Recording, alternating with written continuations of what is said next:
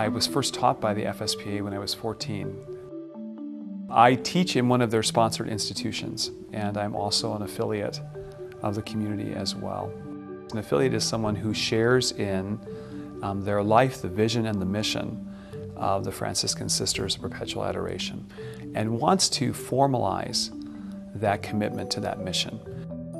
What that primary relationship with the sisters has taught me and formed me is even maybe a deeper word than taught to understand, is that those relationships have to be filled with integrity, they have to be filled with kindness and with goodness.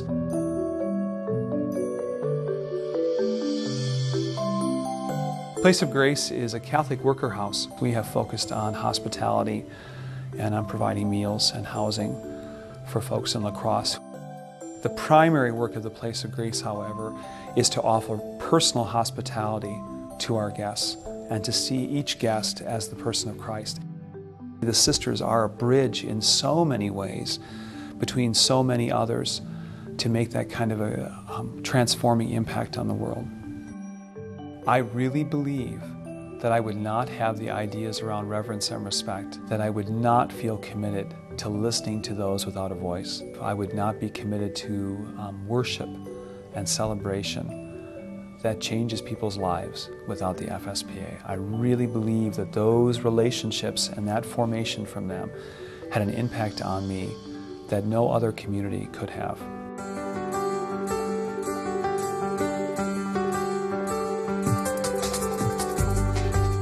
When people come here, they'll tell me on a regular basis that it feels different here.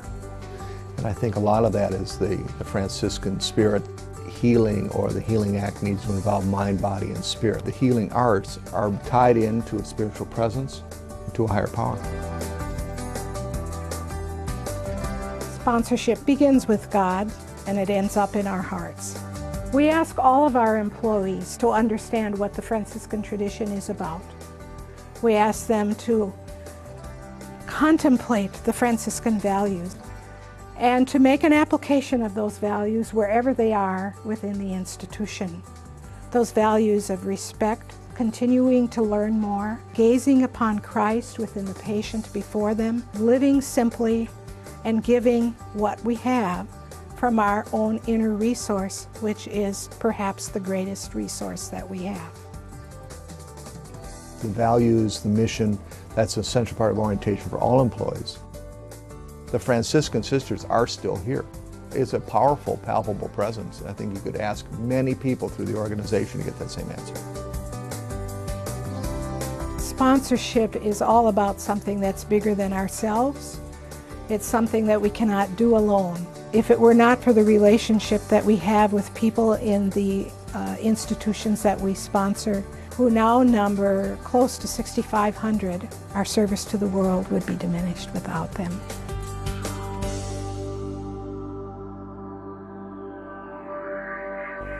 I am one of 200 affiliates who are FSPA affiliates, and one of over 100 prayer partners. My schedule gets me there in the very early morning on a Wednesday so that nothing conflicts with it.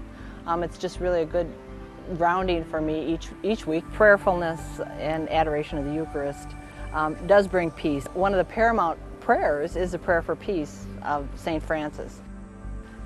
I wouldn't be as faith-grounded, connected to Franciscan tradition, active in community, but for the FSPA affiliation.